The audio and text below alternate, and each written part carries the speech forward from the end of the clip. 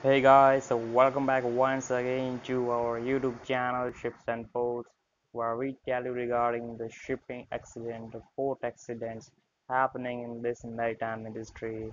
If you like our videos, do share, subscribe and comment. Today's news is regarding one of the Filipino freighter suspect in hit and run at around 15 LT UTC plus 7 May 1 Vietnamese fishing vessel BTH 89719 was struck by a cargo ship in Binh Thuan Province Waters, some 30 nautical miles off a La southeast Vietnam. Vessel sank. Six crew jumped overboard and were rescued by a nearby fishing vessel in BTH 85097. Cargo ship didn't stop after collision and sailed away.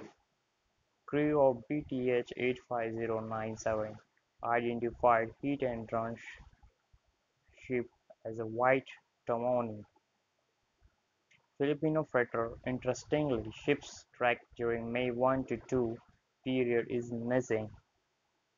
AIS reappeared on May 3. She is en route from Ho Chin Minh to Cam Pha, Vietnam, north of Hai Phong.